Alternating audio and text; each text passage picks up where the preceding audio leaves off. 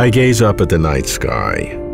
I marvel at the shimmering silence of the cosmic tapestry, just like our ancestors did for eons and ages. But because of cosmology, I see more. I see the deep reality supporting the surface beauty. I know the vast distances to those specks of light. I know the age of the universe, how stars were born and galaxies formed. I know enough to ask the great questions of origins and destinies. Thanks to others, I know a great deal. But here's what I do not know. Does the cosmos provide meaning? Not make-believe, feel-good, fool myself meaning, but profound meaning, fundamental meaning. I'm Robert Lawrence Kuhn, and Closer to Truth is my journey.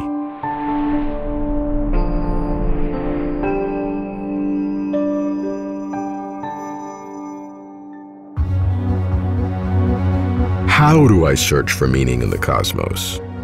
I begin with attitude. I must remain rational, my emotions cold. Because in reality, the cosmos may have no meaning. The more I want the cosmos to have meaning, the more I must face the distasteful truth that it may not. Then, to start my search, I seek something strange. I've heard about dark energy, that mysterious force permeating all space, which, shockingly, is accelerating the expansion of the universe. I go to Lawrence Berkeley National Laboratory to meet the leader of this transformational discovery, Saul Perlmutter. Saul, when I look at the remarkable discoveries of cosmology, it fills me with a sense of awe, of wonder. And I always want to know, someone who has spent, 25 years or so with your hands on the data, what do you feel about it? Do you have any sense of reflecting back on its meaning or what it means to you? There's one aspect of working in cosmology which I think it gives you a slightly different feel of your place in the world than you might expect. Humans, I think, get a real kick out of a mystery and a real kick out of a possible way that by just being creative, you can solve that mystery. And to turn it from an abstraction to something concrete, where you can actually go out and make a measurement and see that, well, wow, in fact, that really seems to be happening. That combination to me is just is a real pleasure. I mean, it's exciting. I say the fact that we have been able to, as we come up with this mystery and this mystery, we've been able to bring them together and realize that, when I explain this one, I've suddenly been able to explain that one too. That's given us some sense of confidence that this isn't just randomly wandering around the room and touching a little corner here and there. It feels like maybe we are getting more of a big picture because of that. As we learn more and more and more, and we keep realizing, oh, look, there's another surprise, and it really makes us have to reshape our picture, that implies that we're still in the baby steps. We're learning a huge amount, but yet we're still taking those first steps. And I think you'd have to say that cosmology, our picture of the whole universe, is still a very young science in that sense, that we're still reaching surprises. And it's going to be fun to see whether in our lifetime we get to the point that we actually don't have surprises for a whole sequence of measurements, or whether this keeps going. It used to be that people would joke that if you got something right within a factor of 10 in cosmology, you were doing really, really well. And now people use the word precision and cosmology at the same, in the same sentence, and nobody thought that was going to be, happening. It is a tribute, of course, to some extent, to just how much technology has developed. So there's this nice interplay between fundamental science questions and technology questions, where each one, I think, plays a huge role for each other in a way that most people aren't even aware. Still baby steps, still reaching surprises. With all that we know about the cosmos, there is in reality so much more to know. So I suspend my search for meaning, just briefly, to seek origins. If there is meaning in the cosmos, could it be hidden in origins? I go to Oxford to meet a preeminent mathematician who seeks to explain the origins of the universe, Roger Penrose. Why does Roger focus on the initial state of the universe? See, there's a very big puzzle about the initial state of the universe, which is the second law of thermodynamics. The second law of thermodynamics is telling you that things are getting more random, if you like. Well, that doesn't seem so unreasonable, but if you go back in time, this means that it was less and less random, more and more special, the earlier you go back in time. So the Big Bang, in a certain sense, must have been more special than anything else that we know in the universe. And something special about that was in the gravity. Somehow gravity wasn't thermalized with everything else. And that's something which needs to be explained.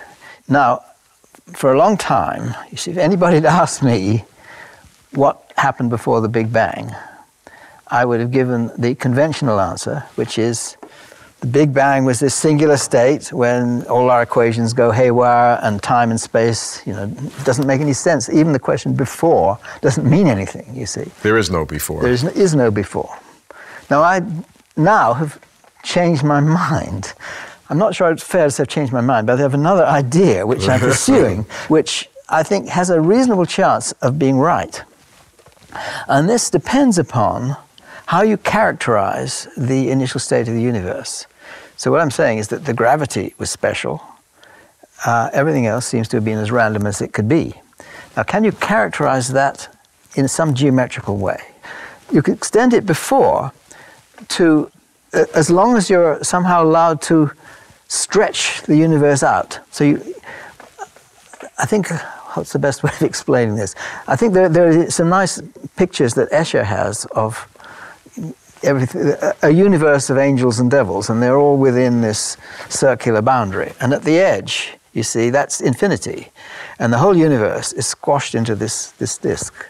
Now, if you forget about the size of those angels and devils and just worry about shapes, then it doesn't matter how big they are. The little ones at the edge are the same sort of shape as the ones in the middle. But if you are prepared to stretch and squash in a uniform way, okay, that you could stretch that boundary out to infinity, or you could squash it back to this finite boundary. Now, there is a universe. I mean, the universe in this picture stops at the edge, that's infinity. But you could imagine extending it to the other side and preserving this kind of geometry. It's called conformal geometry. That's a mathematical term, which means that, okay, you know about shapes, small shapes, but you don't know about sizes. So small and big count as the same, but different angles count as different. So I want you to imagine the same thing here, that you've got the Big Bang, which is somehow stretched out to be a surface, as though that's a one-time surface, but you could go before it. Now, this mathematical trick I'm not saying this is real, I'm just saying it's a mathematical trick. Okay, now that's one side of the picture, and if you like, the physical justification for this is that in the very early universe, the energies of particles were so high that it didn't matter a hoot what their masses were. See, mass is what you use if you want to build a clock. So that means that there's a clock, which is the frequency, is a measure of mass. Now, if you don't have any mass, or if mass becomes irrelevant, you can't build a clock. So in the early universe, the universe didn't know how to keep time. And if you take that seriously, you can imagine going to before it.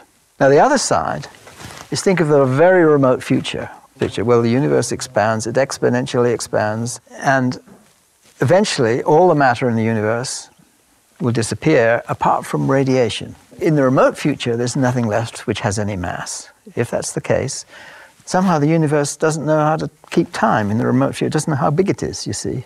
So the universe forgets how big it is, in a sense. And it might as well be a small new universe. So the picture, okay, it's crazy. But the point is that it doesn't know the difference between big and small. Because it has no clock. It has no clock. You see, okay, you've got the speed of light, which enables you to transform from time to space. Yes. But since it's got no clocks, it has no way of measuring distance either. So spatial distance becomes irrelevant, temporal distance becomes irrelevant, or time. So the universe forgets how big it is. It forgets how big it is.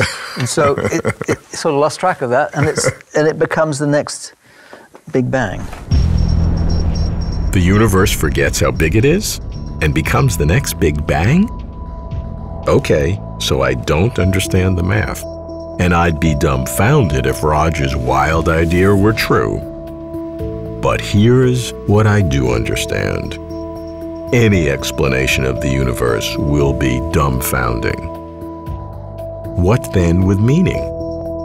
Explanation and meaning are not the same thing, but they do intersect and perhaps overlap. Believers jump directly to meaning, believing in God or something like God. But this they can do only on faith. I respect faith, but its gift is not mine. To me, explanation should precede meaning. First we find out how, then we discern why. But can there be any enduring meaning in an ever-expanding cosmos? I go to Princeton to speak with cosmologist Paul Steinhardt, who, painting on the largest canvas, pictures a cyclical model of sequential Big Bangs. Paul, what meaning can cosmology really give to humanity? Well, I think that cosmology tells us a lot about the laws that govern the universe. It's the place where they play themselves out, and issues like, did the universe have a beginning, and what it's going to be, what is it like in the future? I think these are issues that have a lot to do with the meaning of our existence. We live in a world which is governed by some kind of physical laws that we've learned over the course of the last several thousands of years, but we don't have a global picture of how that fits into the big story, the whole universe. And the only way we can explore that scientifically is through the science of cosmology and trying to find the relationship between the laws that we study in the laboratory and to the degree to which they help explain what we see in the large. You could imagine one possibility together where they fit together in one nice, neat, beautiful way to give a beautiful, uniform, simple story to the universe. And you can imagine another extreme in which the laws of physics actually vary randomly from place to place, and what we observe has nothing to do with what you'd observe if you were someplace else, and we're kind of a random accident. And both those extremes are in play in cosmology at the moment. And what we hope to do through a combination of experiments and observations and theory, mathematics, to determine which of these two stories about the universe in its entirety is correct. Is it the case that the more we discover in cosmology, in every aspect, the more we see the diminishment of the human participation in the cosmos? That's an interesting question. I think it depends upon what our place in the history of the universe turns out to be. If it turns out that the universe is just headed towards empty space, empty vacuum, I guess I view that as a rather dismal future. It was something that Einstein thought was impossible, that nature would never allow the possibility of a beginning, a nothingness to begin with, or a space filled with nothing at the end. And the alternative is that, no, we're just part of an evolutionary process, but that evolutionary process is on a much longer time scale than we imagined. We imagined it on the time scale, well, in the old days of thousands of years. We learned over the course of the last century, no, it was maybe 14 billion years. But maybe that's wrong. Maybe that's just since the last bang, and the universe has been evolving for a much longer period of time. We're part of a much longer, cycle of evolution. It would seem that either of those possibilities, the position of our little species of humanity, is very, very, very small. I think in the first case, where the universe just becomes empty vacuum, I have to agree. The whole thing seems pointless. It seems that we were created from nothing and we're heading towards nothing. And the other picture, I think it depends, it depends how vivid your imagination is as to what a species like us can do and what we can evolve into. So you might ask the question, if the universe goes through cycles, Is it conceivable that a species could invent a way of either surviving or passing information into the future? I don't know, but it's at least a possibility. Paul suggests that a cyclical universe could carry more meaning than a single Big Bang universe. I yearn to agree, but I struggle and fail. A universe that always oscillates between virtually nothing and vast something in endless cycles, if that's all there is still seems rather pointless. A cyclical universe would accumulate more things, but they'd all always become past, with no existence and no remembrance. So what then?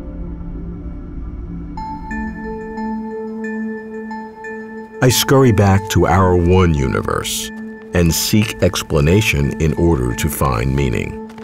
I sense clues in common cause, the unification of very big and very small, and also in method and modes of thinking. If there is a way to find meaning, would science have a monopoly on finding that way? For this, I turn to the UK Astronomer Royal, Sir Martin Rees. The two great pillars of 20th century physics are, on the one hand, the quantum theory of the microworld, and on the other, Einstein's theory of gravity and the cosmos. Now, those two theories haven't been linked together, but it doesn't matter for most of science, because if you're doing atomic physics or chemistry, you don't need to worry about the gravitational force between the individual atoms. It's too small. On the other hand, if you're thinking about planets or stars in their orbits, you don't need to worry about the quantum fuzziness in those orbits because they're so large. So science hasn't been held up by the fact that we don't have this unification of the cosmos and the microworld. But it is a challenge, and we need to surmount that challenge if we are to understand the beginning of our universe, because when the universe was very, very small and dense, then quantum fluctuations, as it were, could shake the entire universe. And so to understand what banged and why it banged, we will need to have that theory. So that is one challenge, to unify the very large and the very small. But the other equal challenge is to understand the very complex of which we are part.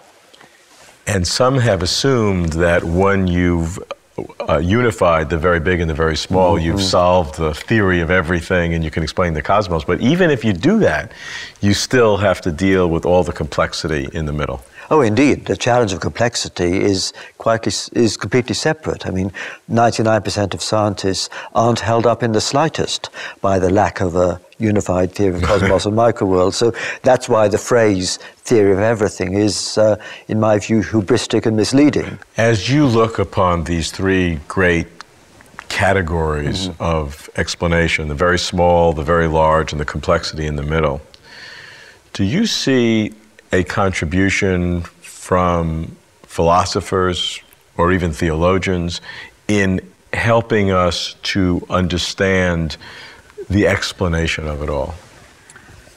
I think philosophers can clarify some of the concepts, but I think it's very important that we should be prepared to accept uncertainty.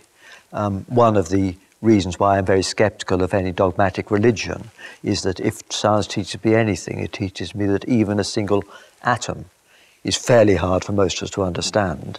And that makes me very skeptical of anyone who claims to have more than a very incomplete or metaphorical understanding of any deep aspect of reality. And so I'm very skeptical of people who claim to have easy answers that come from non-scientific methods.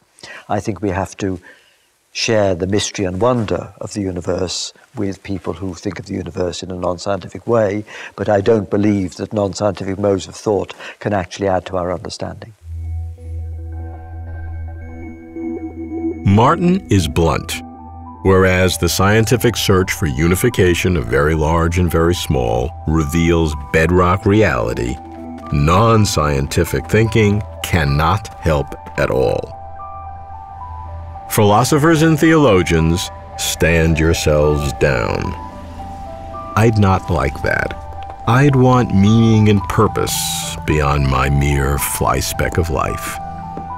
But who cares about my preferences? conditioned by accident and trivia.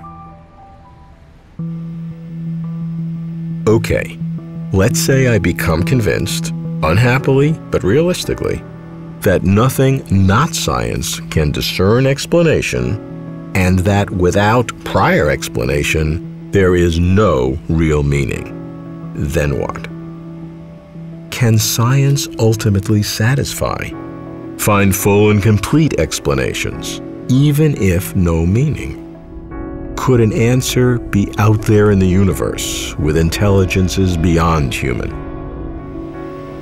I go to San Francisco to ask the pioneer of the search for extraterrestrial intelligence, astronomer Frank Drake.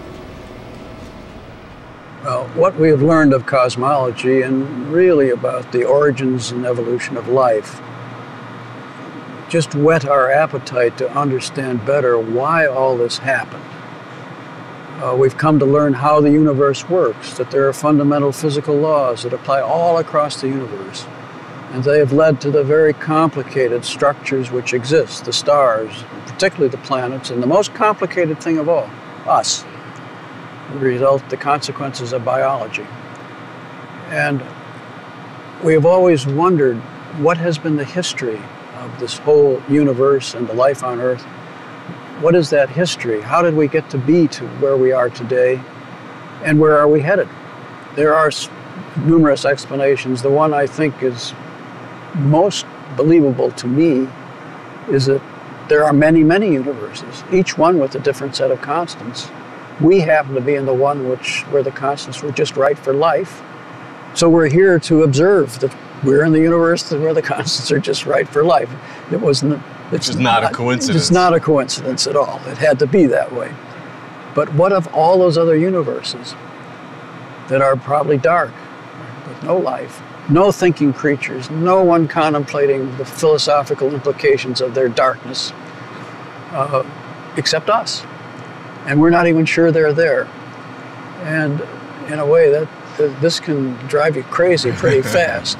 But the thing that comes out of this is that the more we learned about cosmology, the more complicated the questions have become.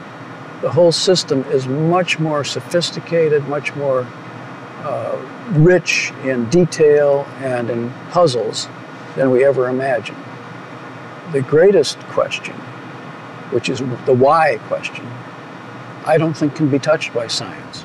You've pioneered humanity's desire to find out if there are other intelligent civilizations in the universe. Would there be any possibility that if we did contact some of those civilizations, they might have some fresh ideas on the subject? I'm sure that any civilization we contact will have all kinds of fabulous, remarkable, provocative, exciting ideas about philosophy and science that just have not occurred to us. We're not smart enough yet. They've got billions of years of thought and experiment to inform us with.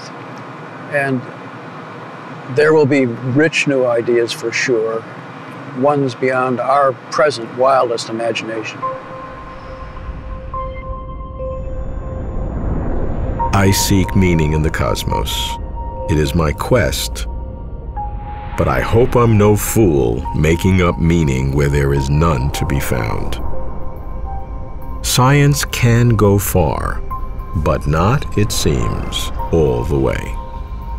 So can non-scientific ways of thinking add to understanding? Martin Rees says no. I say, if I'd say otherwise, that true knowledge need not be scientific knowledge, then the burden of proof would fall heavily on me. I'd give science sufficient time, millions of years perhaps. I'd like to be around, watch the fireworks, witness the breakthroughs. I won't, of course, but my soon coming exit shall not squelch my right now passion. I weary, but shall not tire. I return to the distinction between explanation and meaning. Science rightly monopolizes explanation. But must meaning always follow explanation? I've wavered, and here I'm caught in a quandary. I do not have confidence that explanation of the cosmos can lead to meaning of the cosmos. And I cannot get myself to accept meaning without explanation. So my options are limited. Either the cosmos has no meaning, or something is missing, getting closer to truth.